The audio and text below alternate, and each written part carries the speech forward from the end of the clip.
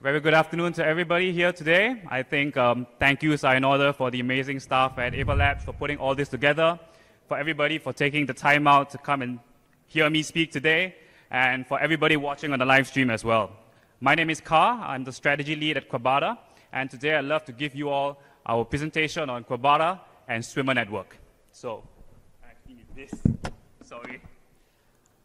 There we go. So, for those of you who don't already know Crabada or aren't part of the Snipsip family, Crabada is an idle game on the Avalanche C chain, and we had built Crabada as a game that was supposed to be easy to pick up, easy to learn, and also be extremely fun.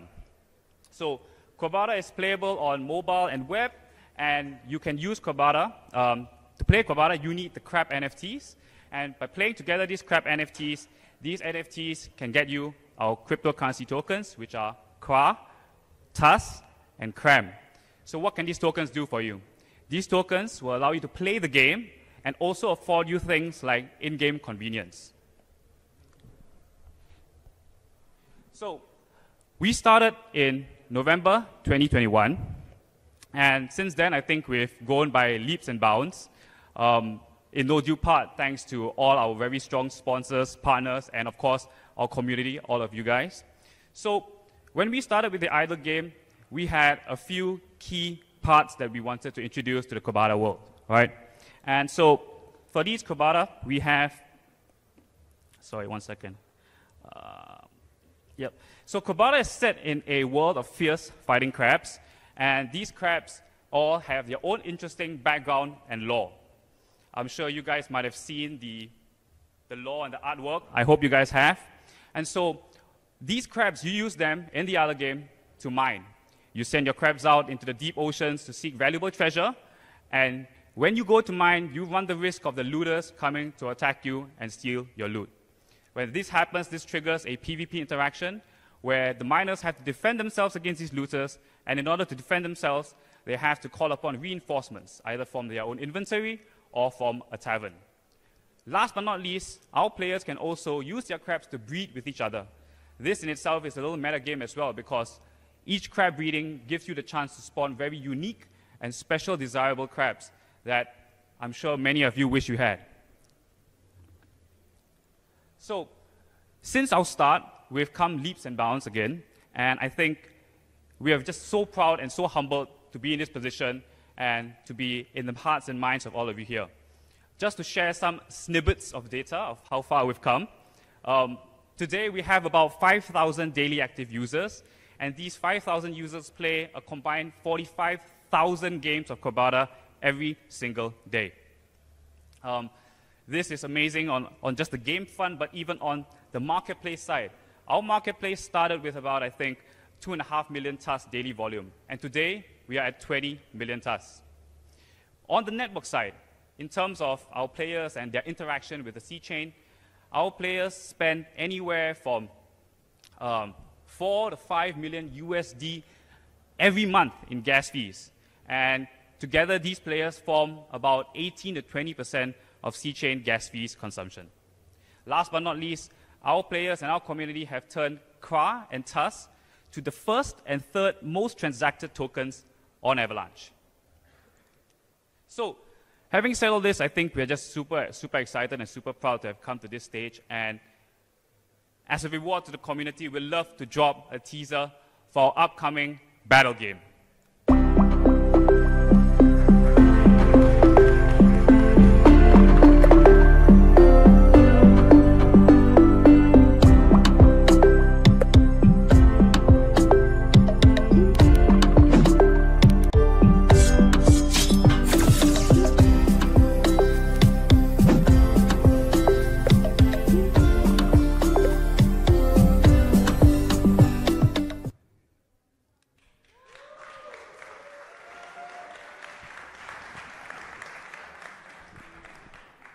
I hope you guys enjoyed viewing that as much as we did making it. So our battle game, beta, is slated to launch mid to end April, fingers crossed. And when it launches, it will build upon the good things that we've already integrated into our idle game and try to bring you what we believe and want to be the ultimate embodiment of the Crabada experience for all our players. So in the battle game, there are features that people will be familiar with, but also new features that we aim to excite everybody with. For example, players can now explore the oceans through PvE adventures. Players will have the chance to go through maps, nodes, and fight computer enemies, including boss mobs as well.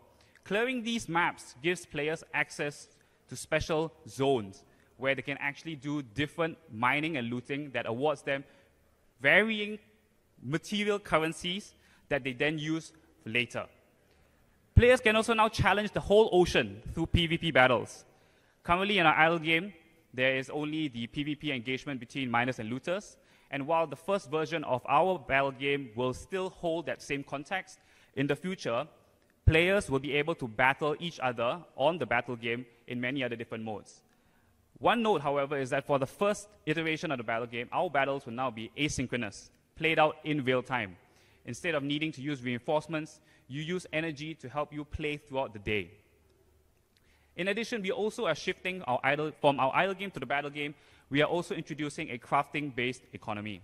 This crafting-based economy is aiming to set the foundation for more specialized use cases in the future, such as factional resources and other interesting experiments that we'd like to deploy into Crabada. For example, you can use these factionalized resources to influence breeding, or they might even be a direct requirement in the breeding formula itself.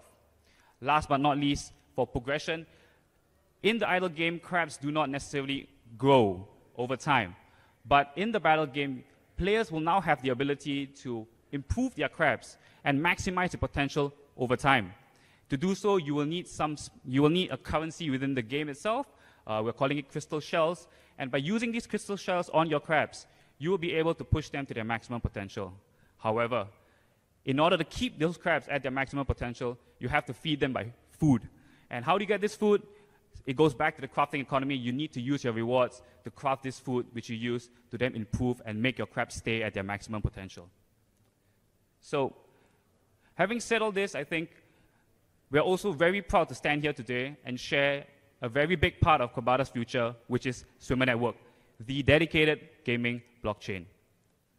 So, for us, what is Swimmer Network and what is it going to offer to all the gamers, the builders, and the community developers out there? The first thing is that we want Swimmer Network to be a welcoming environment for all players and everybody else. And this is seen in our design philosophy, where it's supposed to be fun and engaging. In terms of actual features, one of the key things would be the ability to offer a no to low gas experience for all the gamers and builders who come to Swimmer Network. And how will this be done?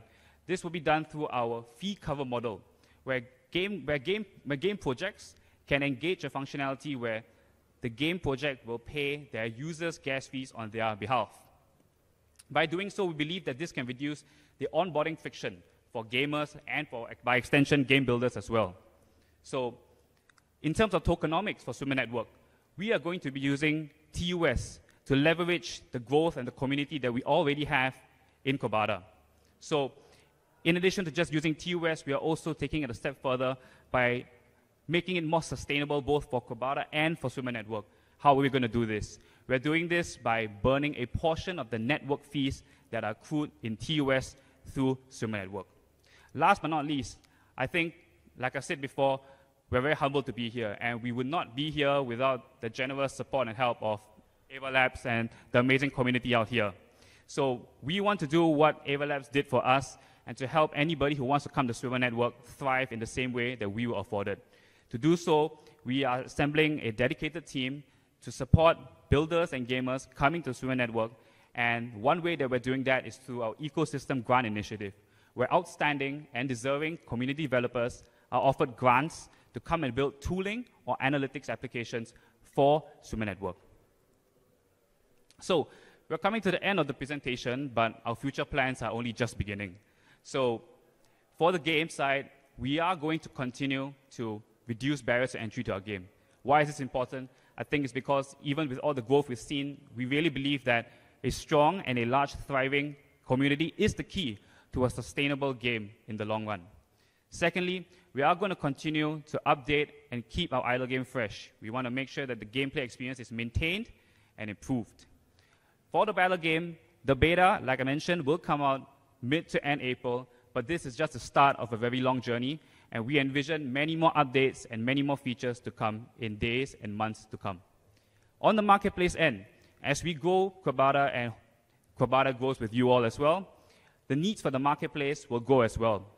We will be deploying improved analytics for our marketplace, as well as increasing the amount and number of types of assets that can be traded on our marketplace. Last but not least, for Swimmer Network, we are going to continue to seek out gamers and game builders who want to build on Swimmer Network, and we are also going to be rolling out, in the near to medium term, support for third-party applications and tooling. With that, I think I've reached the end of my presentation, and I wish you all snip snip.